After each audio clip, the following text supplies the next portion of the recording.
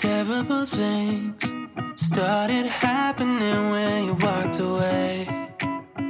So that's why I stay right here.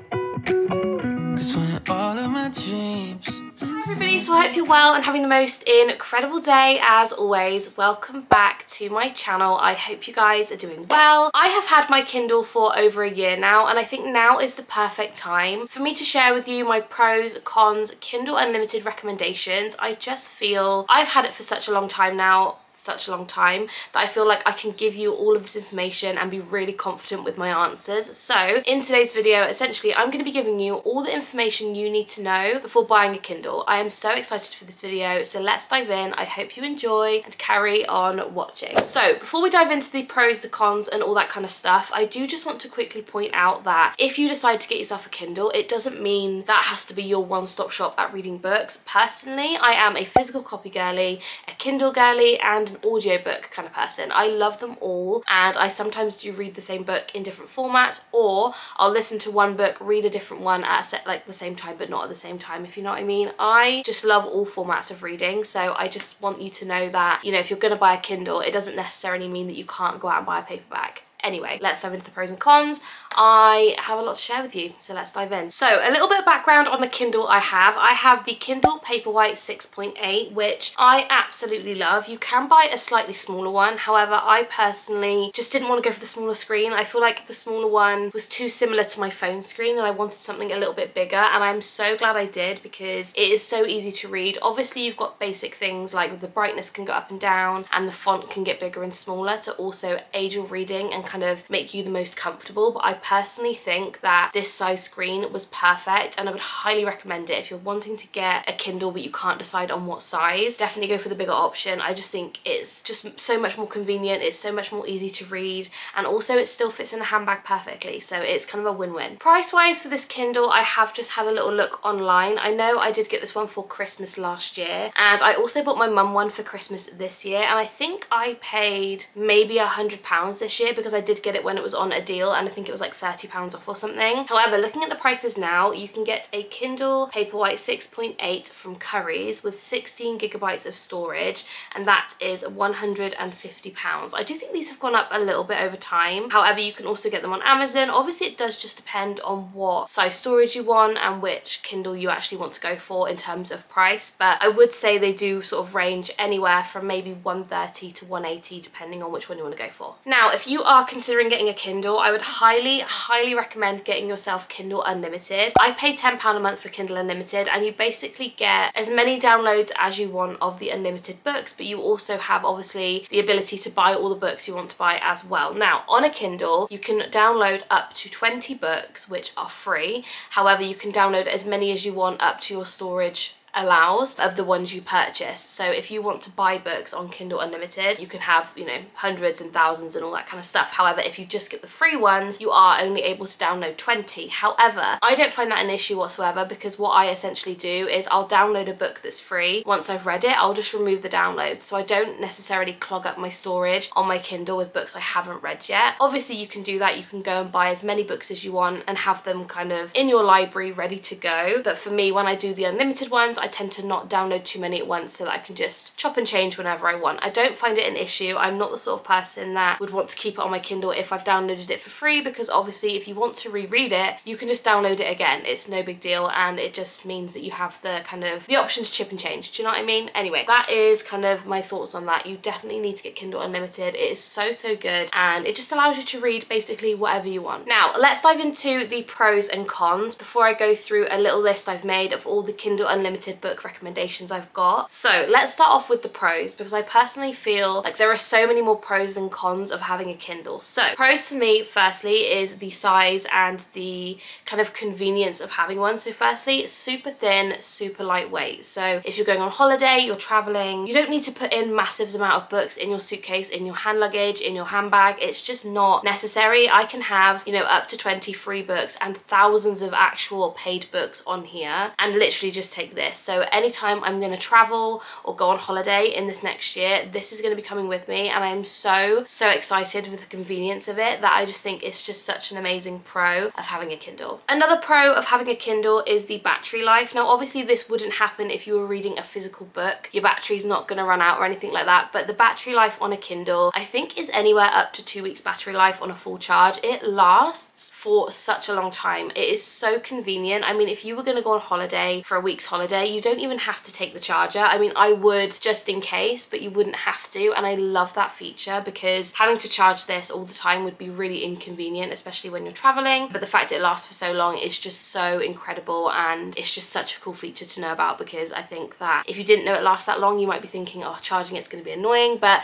I've never had an issue where I'm reading this out and about and I've like lost battery, so I'm highly just impressed about the battery life of this. Another pro of getting a Kindle for me is the prices of books. Now honestly, I'm not gonna lie to you guys, you know me, I buy a crap ton of books. I love having physical copies. I love my bookshelves being really full, and I just really love that. It's a hobby. I love buying books. However, if you're the sort of person that is not bothered about having physical copies and you literally just want to read just to read and then have no clutter around the house, these are brilliant. And also the pricing of books does vary to the physical copies. For example, I know some books on the Kindle Unlimited app are either free or they're around £2.99. Instead of spending about £9 or £10 on a book, you can literally buy one for about £3. So it is a good money saver in that sense. I do know that some books that you can buy on an e-reader isn't that much different to buying a physical copy. I know for a fact that I bought Akawar, I think, on Kindle, which I originally said I wasn't going to buy any books I'd already but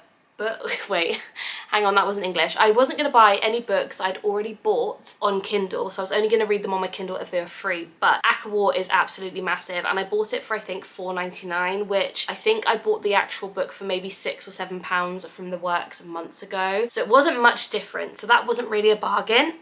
I'm losing my voice. But other than that, I think it's such a good way of reading and not spending as much money as you would going into like Waterstones and buying an absolute mammoth amount of physical copies. So you do save a lot of money when you're reading on a Kindle. And another pro I just want to touch on is just more the convenience of it at night time and when you're lounging about. So I love the fact with the Kindle, I can lie down and read it and be comfortable. When you're holding a physical book and like trying to lie down, it is the most uncomfortable way of reading. You get hand cramp. It is just not a vibe. The lighting also adjusts kind of with your surroundings, I guess, if that makes sense. So you know how when you're on your phone and the sun comes out, the brightness just automatically goes up. This does the same thing, so it's so convenient to read at nighttime, or if you're kind of in the living room and you're watching TV at the same time, which I do on the regular. I love having the TV on and reading my Kindle. Don't ask me why, I just love it. So this does adjust with the lighting of the room you're in, and I absolutely love that feature. It is just so convenient, and it just makes the reading part of it just so much easier and enjoyable. So now moving on to a few cons of having a Kindle. To be honest with you guys, I don't think there is many. I love having a Kindle so much that the cons kind of just get overlooked and I don't even think about it. So the only few I can think of is, one, if you're like me and you buy a book on Kindle, you'll probably buy it in paperback anyway. That is the person I am. That is simply on me and my fault in being obsessed with books, that I will buy a book twice. So that is sort of a con, but it is all on me. Another con of a Kindle for me is that this is not a lifelong item. This is not going to last me forever, and I will have to replace it over time. I believe the average lifespan of a Kindle, I think, is about 5 to 8 years, so it's not that it's going to die anytime soon, touch wood. I have known people's to kind of break and go wrong over a year, which obviously is not good, but when you buy a physical copy of a book, that is going to last you a lifetime unless anything goes wrong.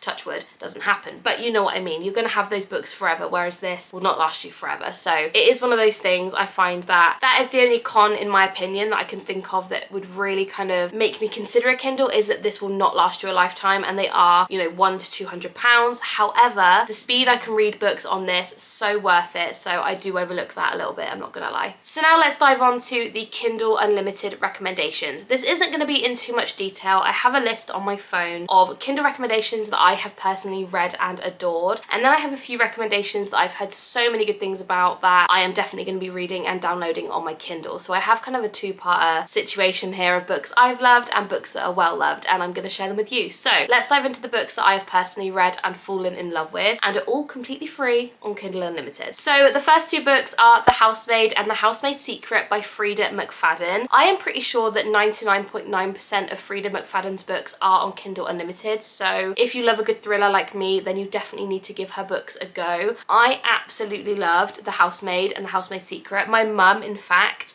has actually read quite a bit of The Housemaid. She is one of those people that really wants to get into reading, and she'll read a page and get distracted. However, since buying her a Kindle and reading The Housemaid, she is flying through it, and I am so impressed. So yeah, if you want a good thriller, something that will kind of hook you from the get-go, The Housemaid and The Housemaid's Secret are just so good. Next up, we have the Dreamland Billionaire series. This is a series I am currently finishing off. I am on the third and final book. I cannot recommend this series enough. I absolutely love this series with my whole heart. It is so good. Essentially, it's about three brothers, so each book kind of focuses on one of the brothers, and there is a love interest, and they basically have an inheritance they're trying to get hold of, but they have to complete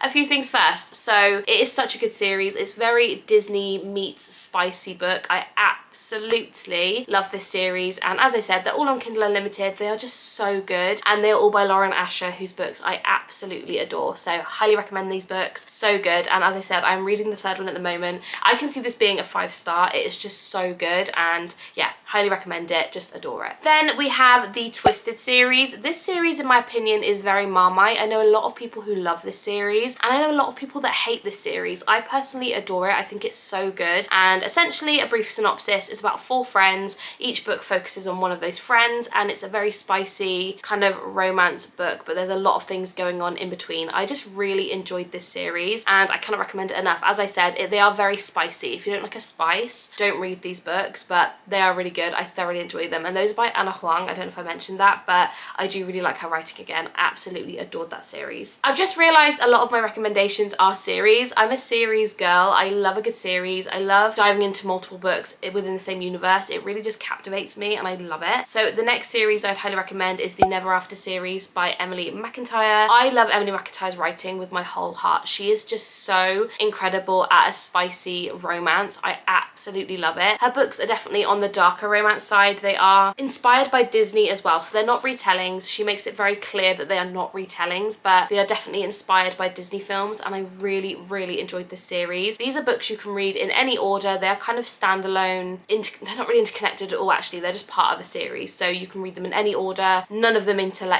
intertwine at all, and I just really, really recommend them. Hooked, I think, was my favourite, but I did really love Crossed and I love them all. It's really hard to pick my favourite, but Hooked was so good. It was the first one I read, and I think I read the first 3 books of that series within like the first 4 days of last year, so yeah, absolutely loved it. We then have the Knock 'Em Out series by Lucy Score. Now granted, I've only read book 1, but I fell in love with this series. Honestly, it is so, so good, and the fact it's on Kindle Unlimited is very convenient because each book is probably about 500 pages, and I just find that holding a fat book very daunting, very stressful. I'm trying not to break the spine when I'm reading it, and it becomes more of a distraction than anything else, so that kind of aspect of it really puts me off. But having it on a Kindle, you think, oh, a 500-page book, it's tiny, like I don't need to even worry about it because it's like this size. So I really love the Knock 'Em Out series. I don't want to say too much about what it's about, but it's basically a small town, spicy romance with so much going on in the background that it just is just such a good book. I flew through it. I loved it. The next series, which I highly recommend, is the Dirty Air series by Lauren Asher. This is a Formula One meets romance series. It doesn't focus on Formula One that much, so it's not too much to understand, if you know what I mean, but each character basically from the Formula One scene has their own book, and it's about their love interest, and it's just so, so good. I really recommend it. Again, these are very spicy. These are kind of very easy to read. I just really, really enjoyed those. And the last book, which I have read myself, is A Merry Little Meet Cute by Sierra Simone and Julie Murphy. Now, I'm not gonna lie to you, this book is definitely more on the Christmas spectrum, but it is so, so good. It's so like fluffy to read. It is very spicy, but it's so lighthearted, so fun. So I just wanted to pop that one in at the end because I just enjoyed it so much when I read it in December that I really recommend it if you guys want to read it. But it is spicy. Pre-warning, a lot of the books I have just listed are spicy, but that is what I'm into, so yeah. And a quick fire round of a few recommendations that I have got from other people that I personally haven't read. We have the Chestnut Spring series by Elsie Silver. This series has been on my TBR for ages. I really want to read it in bulk, just get through the whole thing, but I'm really scared because I just know I'm going to be obsessed with it, and when I finish it, I'm going to be gutted. So that is the first one. We then have the Magnolia Park series, which again has been an absolute famous series to read on TikTok and on YouTube. Everybody loves this series. I cannot wait to dive into it personally. Apparently it's very kind of Gossip Girl meets like London. I cannot wait to read it. I'm very excited about that one. Then we have the Brutal Birthright series by Sophie Lark. Again, this is another series which is spicy. It's a kind of mafia romance, dark romance kind of vibe. I'm really excited to dive into that one. We then have the Lancaster Prep series, which is by Monica Murphy. Again,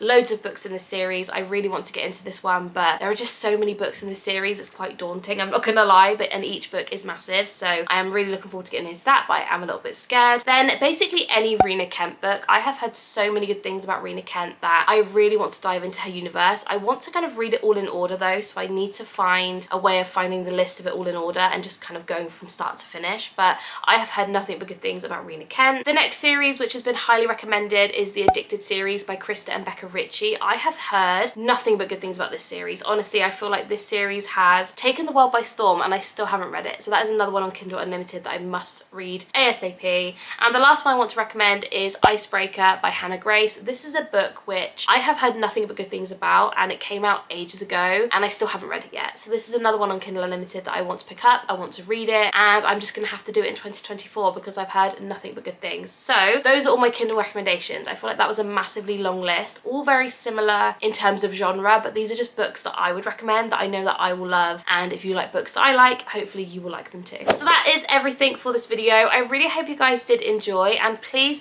leave me a comment down below of any Kindle Unlimited books that you would recommend for me to read, because I would love to know, and I would love for you all to have like a conversation in the comments of books that you've read on there that you've absolutely fallen in love with, or even books you didn't like. I would love to know down below. So yeah, let me know down below. I would really appreciate it. If you haven't already, please subscribe. I upload twice a week on this channel. We do a lot of book content, a lot of Lush content, and vlogs in between. And yeah, thank you so much for watching. I love you guys so much, and I will see you in my next one.